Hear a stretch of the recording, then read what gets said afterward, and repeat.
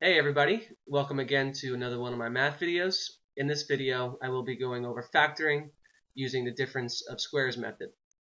And the difference of squares method of factoring can be summed up using this one simple formula that I wrote for you in green, and it says a squared minus b squared is equal to a and b written twice inside parentheses with a negative inside one parentheses and a positive sign written inside the other parentheses.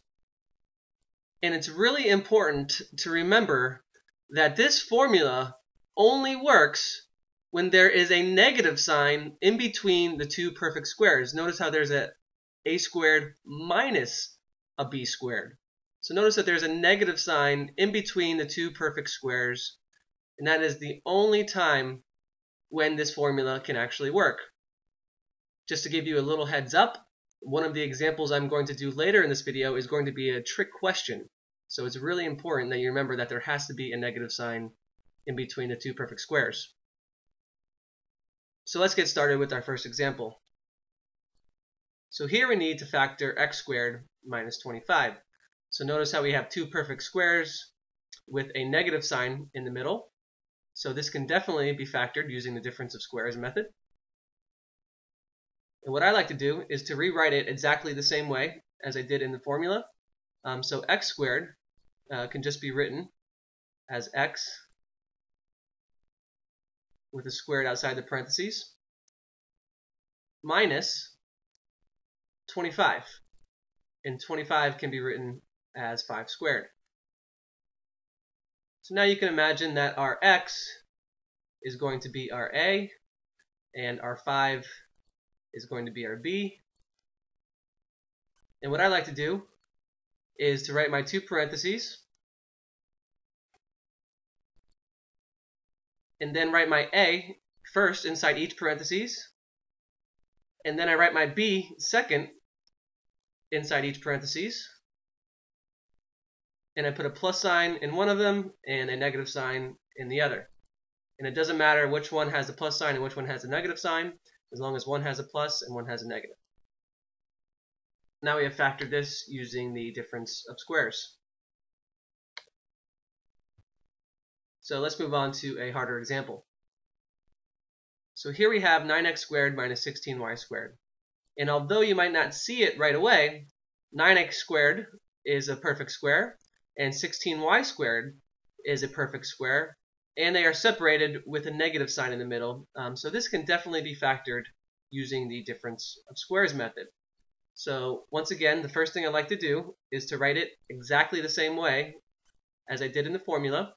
So our 9x squared could be rewritten as 3x squared minus our 16y squared, and our 16y can be rewritten as 4y squared.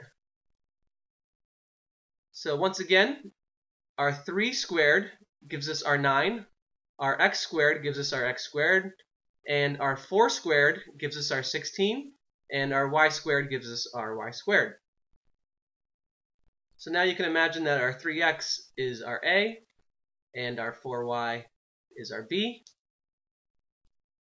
And this can be factored really easily. I'm just going to make my two parentheses. I'm going to put my a first in both parentheses. Now I'm going to put my b second in the parentheses. I'm going to put a plus sign in one of them and a negative sign in the other. Now we have factored this completely using the difference of squares. So let's move on to our next example. So here we have x squared plus 9, and you guys are probably getting the hang of it by now. So you probably think that this can be factored quite easily into x plus 3, into x minus 3 using the difference of squares formula. So what I am here to do is to tell you that this is absolutely wrong. This is a trick question, so I don't want you to make this mistake on your homework or your tests. So once again, this is a trick question. It cannot be factored. We do have two perfect squares. We have x squared, and we also have 9, which is 3 squared, so that is also a perfect square. However, we do not have a negative sign in between them. We have a positive sign. We have a plus. They're being added with each other. And remember that you only can factor using the difference of squares and use this formula if there is a negative sign in between them. So please do not make this mistake and try and factor this on your homework or your tests. It is a very common trick question. So now I just want to go over one more example that's just a little bit more complicated, that we actually have to use the difference of squares formula more than once. So here we have x to the fourth minus 81. Notice we do have two perfect squares. X to the fourth is x squared squared, and 81 is 9 squared, and they're both separated by a negative sign. So we can definitely factor this using the difference of squares formula.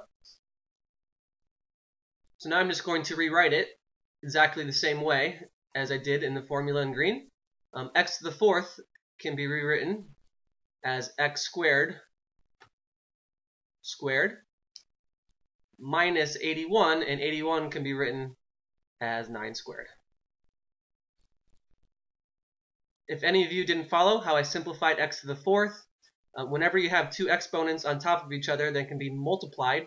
So our 2 exponent multiplied by 2 gives us our x to the fourth. So now we can imagine that our x squared is our a, and our 9 is our b. And now we can factor. First I'm going to make my 2 parentheses. I'm going to put my a first, and our a is x squared inside both parentheses. Then I'm going to put my b second inside both parentheses, which is 9. And I'm going to put a plus sign in one of them and a negative sign in the other. Now we have factored this using the difference of squares formula. However, if you notice inside of our second parentheses, we have two perfect squares. We have x squared, which is a perfect square, and we have 9, which is 3 squared, which is also a perfect square, and it's also being separated by a negative sign in the middle. So if we have two perfect squares separated by a negative sign, we can actually factor this second parentheses even further. So right now I'm just going to rewrite our first parentheses exactly the same. We have x squared plus 9. I'm going to rewrite our second parentheses. X squared can be rewritten as x squared, and our 9 can be rewritten as 3 squared. So once again, you can imagine that our x is our a, and the 3 is our b, and this can be rewritten as x squared plus 9. And our second parentheses can be factored, so I'm going to make my 2 parentheses to factor it. The first thing I'm going to do is write my a first in both parentheses, and our a is x. Then I'm going to write my b second inside both parentheses, and our b is 3. And I'm going to put a plus sign in one of them and a negative sign in the other. Now we have completely factored the expression x to the fourth minus 81 using the difference of squares formula. So I hope this video helped you understand factoring using difference of squares just a little bit better. If you need any extra help with live tutoring or homework solutions, please go to my website at mathmeeting.com. Once again, mathmeeting.com, and I would love to help you out. Also, if you like my style of teaching and you like my videos, please subscribe to my YouTube channel, follow me on Twitter, or like me on Facebook. That way you can see my videos as soon as I upload them. Once again, thank you so much for watching, and take care.